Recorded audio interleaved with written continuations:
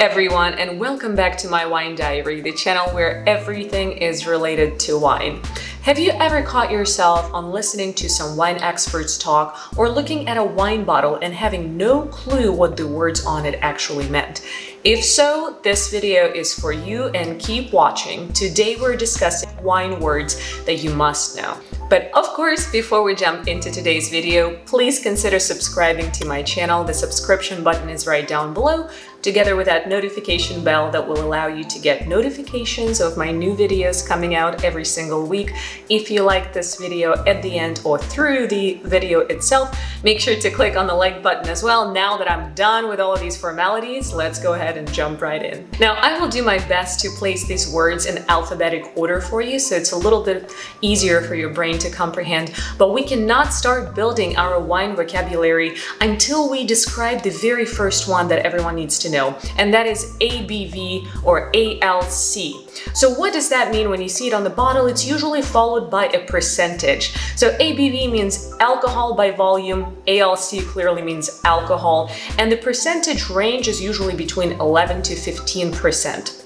So what that really means is not only that the 15% ABV wine will get you 4% drunker than the 11% ABV wine, it also means that that wine with 15% will be a bigger wine. We will talk about the term big in just a moment too, but bigger wines basically means that they have a fuller, bigger body to them, and then the lower ABV or lower ALC wines are usually lighter, they're crispier, and much easier on your palate. The second wine word that you need to know is acidity. So you've all tasted citrus before. If you have, that's what acid is, that's what acidity is. And the presence of acidity is super important when talking and describing wine, so its presence in wine is just as important as the lack of thereof. So if there's no acidity in wine, we may have a little bit of an issue here. So wines with higher acidity, like Pinot Noir or Riesling, for example, are also good wines to keep in your cellar for the longer time. So the higher acidity, the longer the longevity of that wine supposedly is. So don't be afraid of storing those and keeping them for a few years. Our wine word number 3 that everyone needs to know is age or aging. Now that one is super important, so let's pause here for a little bit longer. Wine is not milk. It's not something that's going to turn bad on you in a few weeks or few months or years. However, depending on how old that wine is, it will perform and it will taste differently. Matter of fact, it's one of the most beautiful things about wine is its ability to age gracefully. So that's why a lot of times we refer to, in general, other older beautiful things in life as aged as a fine wine. So aging your wines will make acids, alcohol, and all of the other compounds in wine interact in a very different manner with each other, in between each other. So really it all depends on many factors when it comes to what wine ages better than others. Eventually the taste, the smell of wine, even the color of wine can be affected by aging as well. And those factors that I've mentioned when it comes to whether to age a wine or not will of course be your amount of acids, the grape varietal, the amount of tannins is a huge why. That's why wines like Cabernet Sauvignon age perfectly. So all of that will greatly affect the aging capabilities of your wine. The next wine word that everyone needs to know is that word big. So big is something that I referred to earlier with our first or second word on the list. So big is usually a term that's associated with red wine versus your white wine. So by saying big wine, what we usually mean is heavy, juicy, very high in alcohol, sometimes even sweet wine. So good examples of big wines would be Cabernet Sauvignon, Malbec, or Shiraz, for instance. The next word on our list is the word blend. So a lot of times on wine bottles you will see red blend. So what blend is exactly what it sounds. It basically means that a few or more than one grape varietal were mixed together to create a fruitier, maybe smoother type of wine. So a lot of times the main grape varietals in blends are Merlot or Cabernet Sauvignon, so the two usually complement each other pretty well, and a lot of times they're added to other grape varietals to create some absolute new beautiful concoction. Next up is the wine word body. So what do we mean when we describe the body of wine? So imagine if you had a friend who is light in body sitting on your lap versus a full-bodied friend who'd be a little bit heavier on your lap. So technically, when we talk about bodies in wine, it's about the same thing. So we go anywhere from light-bodied to medium-bodied and full-bodied wines. So your white wines, for the most part, will be on the lighter to medium side of the body, and then your red wines will most likely, again, that's just statistics, will go onto the medium to full-body type as well. Another good indicator of wine body is the percentage of alcohol, or that ABV, the very first word that we talked about. So if your wine is, say, below 13 to 13.5% ABV, most likely it will go on the lighter body type. And then if you cross the 13 to 15 and higher ABV content, then most likely you will have medium to full body wine.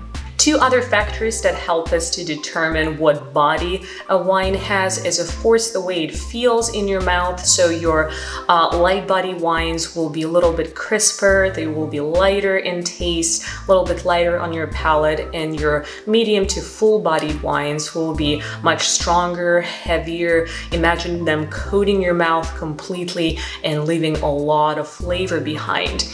And last but not least here is, of course, the color of wine. So you can imagine where I'm going with this. Your lighter colored wines, whether it's red that's kind of translucent and seen through, will be on the lighter side, lighter to medium, or say if it's a dark red wine where you pick up the glass, you can barely even see through, will most likely be a full-bodied wine. So examples of those again are Shiraz or Syrah or Malbec, Cabernet Sauvignon. So those are a lot of times, most of the times actually, are full-bodied wines. However, a little discrepancy here. There are some full-bodied white wines as well. So think about your Chardonnay, for instance. Chardonnays can vary from medium body to full body as well. And there are plenty of full-body, beautiful, big Chardonnays out there that you can totally eat with your steak, eat with any meat. So don't listen to just the basic rule of thumb. Always try your wine, see how they feel, and determine for yourself whether they're light, medium, or full-bodied.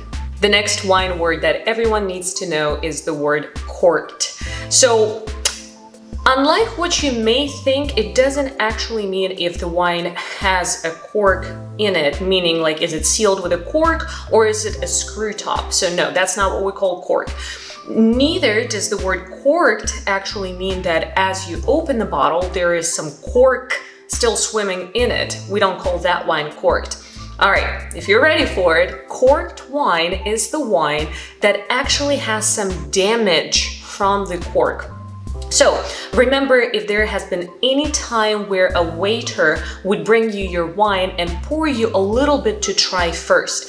So guess what? That's exactly why they're doing that. They want you to see if that wine has been corked or affected by the cork. So cork spoilage can greatly affect our wines, and all you do when a sommelier or your waiter is bringing you that wine, you smell and you taste it to see if there is any cork damage or if that wine is corked. So if you see any notes of like dirty sock smell or rubber smell, maybe a super vinegary taste when you taste that wine, something like cardboard taste, that wine is indeed corked, and you have all the rights to return that wine back to the cellar. Next one up is the word creamy. Creamy is actually a pretty simple word when describing wines.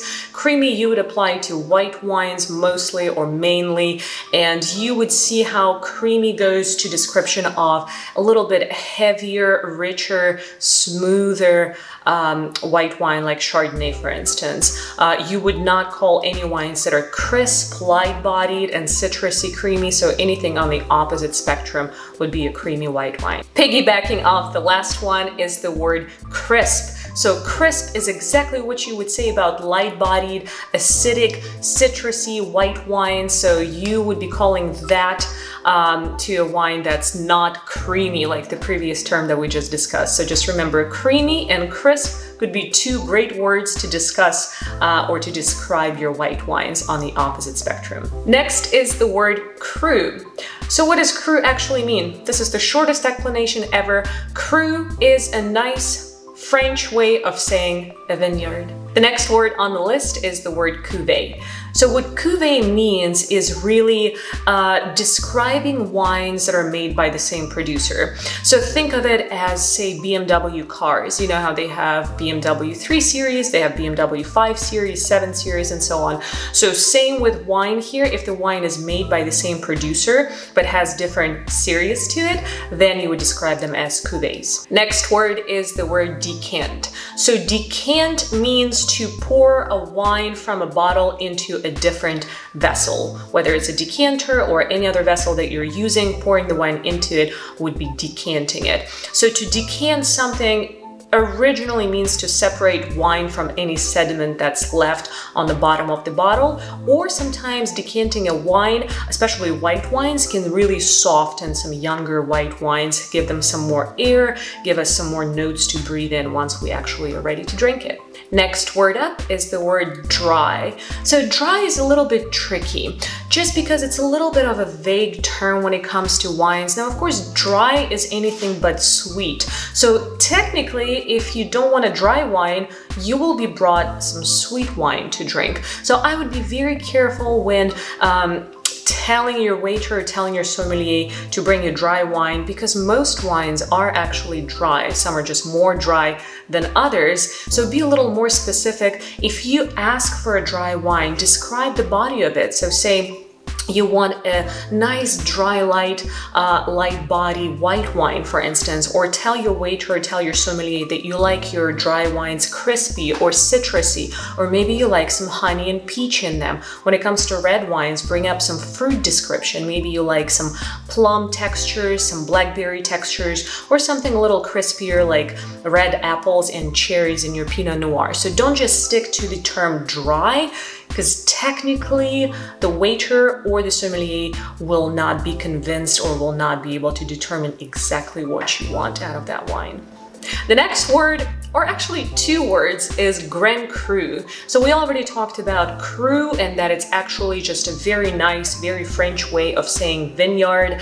So Grand Cru is the highest classification to some vineyards in the Burgundy region of France. So depending on the class and the quality of the grapes grown in those vineyards, they may be able to get themselves that Grand Cru classification. So if you see Grand Cru on the bottle, that bottle will probably cost you a little bit, because that's the highest classification that the Burgundy vineyard can get. Similar one to that is Premier Cru. So Premier Cru is one step below the Grand Cru. So that one, again, you will see quite a lot in Burgundy, in Champagne region of France, describing some of the vineyards making champagne wine. And then you will see it in Bordeaux as well. So just remember that it's a step down from your Grand Cru, but still extremely high designation to have. Next up is the word harvest. So harvest literally means the time of the year when grapes are collected. And it really doesn't matter which part of the world the grapes or vineyards are located at. Just know that your harvest season will always fall under late summertime or early autumn time. That's just the way it is. Maceration. That's a very fancy word that actually means a pretty simple thing, but not too many people know what that is. Maceration is basically leaving your grapes during fermentation process with their skins on them. So maceration allows our wine to have some color to it. So with white wines, the process of maceration will only probably last anywhere from a few days to a couple of weeks. With red wines, the process of maceration lasts a little bit longer. It allows all of those tannins through the skins to come through and give us a nice, rich red color to the wine. So that process usually takes a couple of months, I would say, when it comes to red wine. Now for rosé, if you're interested how rosé is made, maceration is a very important process in making of rosé wine, because rosés are made from red grapes or from black grapes. Now, with the context of the skins, rosé wine is right in between white and red wine making. So those grape skins are left on the flesh for just a little bit, and then they're separated so the wine can be that beautiful rose color. The next word is magnum. Magnum is a 1.5 liter bottle of wine. It's a ginormous bottle of wine, which is equivalent to 2 standard 750 milliliters bottle of wines. The next 2 wine terms go kind of side to side. One is called New World. So New World is any region of the world except for the continental Europe where wine comes from. And the next one is Old World. Old World means that the wine was made or the grapes were produced somewhere in the continental Europe region. The next wine term that you must know about is oak or oaky, maybe oakiness you heard sometimes. So that of course has to do with a particular wine aged in an oak barrel. So the way we say it is usually when we sniff or taste our wine, we start describing certain things about wine characteristics or the smelling characteristics of wine. So just by saying oaky, you don't really give people enough description. So I would maybe venture out to bringing out words like vanilla notes or cinnamon notes. Something like this will be a little more helpful for people to understand what oaky is. But remember that it's the similar taste of, say, whiskey have some oak taste to it as well, or maybe bourbon because they're aged in oak barrels as well. So some of those similar characteristics can be transferred to wine as well. When brand new oak barrels are used to age wine, those tastes and the notes will be way more prominent versus an oak barrel that's been used to age a few batches of wine already. Next is the word producer. So producer in wine industry is similar to the word company or winery. So it's basically an entity that's responsible for all of the processes across the board of winemaking. So whether it's farming, collecting wines, picking wine grapes, wine making itself, and then marketing and sale. So all of that combined will be placed under producer term. Next word on our list is the word rich. Now, rich can be used when describing both red and white wines, so don't be confused, it's not only for red wines. Imagine having a big old piece of chocolate cake, something nice, heavy, and rich. I would say that the word rich is also kind of synonymous with the word big when we describe wine. So imagine something very full body, full of flavor, coating your mouth. That wine is rich. The next word is the word sediment. So sediment is something we're actually trying to get rid of while decanting our wine. That's exactly what decanting wine does. Now, sediment itself are just particles, little pieces that you can find on the bottom of the grapes. They can come from the barrel, they can come from the skins of the grapes when you're making your wine, they can come from cork sometimes. So could you drink sediment? You technically could, you probably don't want to. It's just, imagine unfiltered something that's not filtered properly. Next word up is the word sommelier. It's the word that everyone have heard before. Anyone even slightly familiar with wine industry have definitely heard the word sommelier being said before. So sommelier is a French word to call a wine expert. Technically translates into wine servant. So wine servant, wine expert, whatever you want to call it, it's just a person who is designated by the Court of Master Sommeliers, if they are certified indeed, and if they are holding that designation to be the expert in wine. There are some different levels behind sommeliers. I have a perfect video for you to check out. It's the CMS, which is Court of Master Sommeliers, versus WSET Court. Two separate courses that give you wine designations. I'll put the link right here for you to see the difference. So I go into details there of who sommeliers are, how to get that certification, and what WSET or WSET course is and how it differs from the sommelier course. But sommelier is just a nice French way of saying expert in wine. We are now coming on the tail end of this video, and the next wine word that you must know is the word sulfites. So sulfites are chemical compounds that are naturally appeared in wine, but they're also added to wine purposefully sometimes by winemakers in order to preserve it better. Sulfites can also be found in dry fruits or maybe sodas to preserve them better. So just remember, they do appear in wines naturally, but they also are added to wine in order to preserve it better. Next wine word that we're discussing is one of the most important wine words that you need to know, and that is the word tannins. So tannins are again natural compounds that are found in grapes, actually in the skin of the grapes, and they allow the wine to have that bitter taste, but they also are responsible for amazing aging abilities of that wine. So for the most part, when the wine is really tannic, that means that it will age for a long period of time. And what aging does to wines with tannins, it actually softens it. So there are two ways to go around this. If the wine is really tannic, we can either make a red blend and mix it with a less tannic wine, or we can age it for a while, and aging the wine will definitely soften the tannins.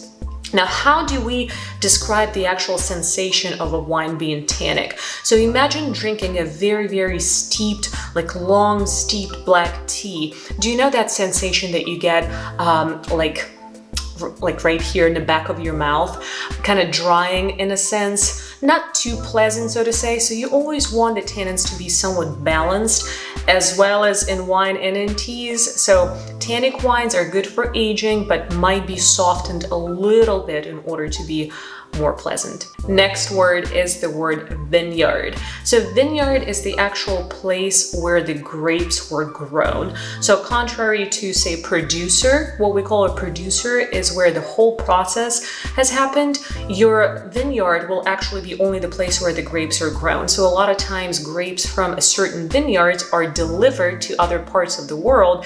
And in that case, of course, they will just be mentioned on the bottle, saying that the vineyards were at this place, but the wine was produced at a different place. The next word is the word vintage. So vintage is the year that you see on every bottle of wine that you pick. The only thing to remember here is that the vintage year is the year when the grapes were picked. It's not when the bottle was bottled, it's when the grapes were picked from the vineyards. The very last wine word that you must know is winemaker. So what's interesting about winemakers is that you would think it's somebody who is a producer of wine, only not. Winemakers can actually be employed by a producer, and that means that they do winemaking for more than one producers at a time. So keep that in mind. Producer and winemaker are not always the same entity as that same one.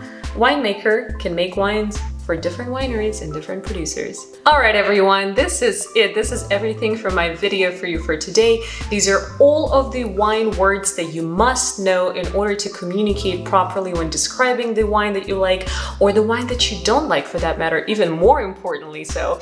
So if you like this video, please make sure to subscribe to this channel and also click on the little notification bell down below. Liking this video will really make my day. It helps my YouTube algorithm grow so that this video will pop up as recommended to other wine lovers as well. Don't forget that I post my videos every single week, so stay tuned for my new videos to come. If you have any comments about any other words you want to discuss or think that I should have mentioned in this video, leave a comment down below. Thank you for joining me, and until next time, cheers everyone.